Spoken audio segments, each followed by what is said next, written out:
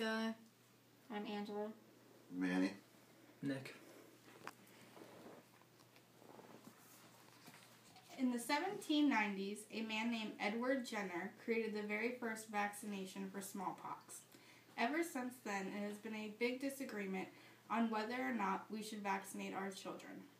Some wonder if it is even effective, safe, or if it is right or wrong to vaccinate children.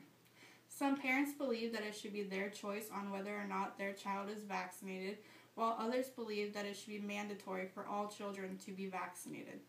So today we will be talking about whether or not children should or should not be vaccinated. So let's discuss why some parents are against vaccinations. Some parents believe that if you were to vaccinate your child, it would create a higher risk for their health. Others believe that if you were to vaccinate your child, it could cause autism. But according to Dina Marone, parents believe vaccines cause autism around the age of 2 because children around the age of 2 get more vaccines than usual, and also by the age of 2 is when signs start occurring for autism. Because some diseases are essentially gone, parents believe that they should not have to vaccinate their child for those diseases. But just because they might essentially be gone doesn't mean that they shouldn't have to get vaccinations, because once the vaccination rates go down, that's when an outbreak starts to occur for those diseases. According to the Department of Health and Human Services, some are too young to be vaccinated. They either have severe allergies or they might have a weak immune system, making it unable for them to be vaccinated. So therefore, if you don't get your child vaccinated, then you are causing a higher risk for those who are unable to be vaccinated to catch a disease. So is it safe for your child to be vaccinated? Vaccinations are reviewed by doctors, healthcare professionals, and scientists before they can even use the vaccine.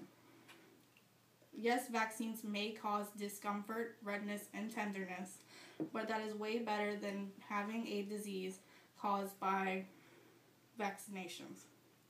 Yes, vaccinations aren't 100% effective, but there are some side effects that are very rare. One of the rare side effects are having an allergic reaction that can be treated by common medications such as an epinephrine. So, are vaccinations effective? They have a very high effectiveness, and according to the CDC, you need to have the full dose of the vaccination for it to fully work. According to the National Vaccine Info Center, after receiving the second dose of the MMR vaccine, which is for measles, mumps, and rubella, 99.7% are immune to measles.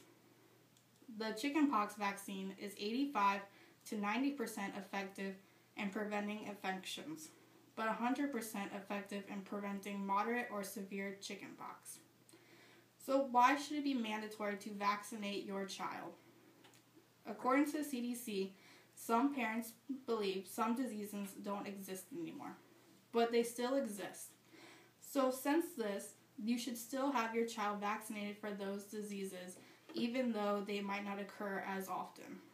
For example, polio was the most feared in America, but because of vaccinations, there are no more reports of polio in the United States.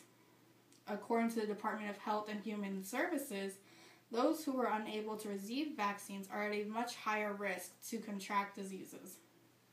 For example, if a child were to have leukemia, they would not be able to have vaccinations. Therefore, if they were to come in contact with a child who was not vaccinated, that child could have them create more diseases on top of them having leukemia, which causes them to get sicker. Reoccurrences of measles and whooping cough have happened in the past few years. Since 2010, there has been 10,000 to 50,000 cases of whooping cough, causing 10 to 20 babies to pass away because they were too young to be vaccinated. By getting children vaccinated, it will be able to help eliminate diseases that will no longer be around in our future. For example, the smallpox vaccination was able to eliminate diseases worldwide. Therefore, we are no longer having to have this vaccine. Children are our number one concern, and we want to be able to protect them as much as we can. By having vaccinations, we are able to eliminate diseases that won't be around in the future to harm our child.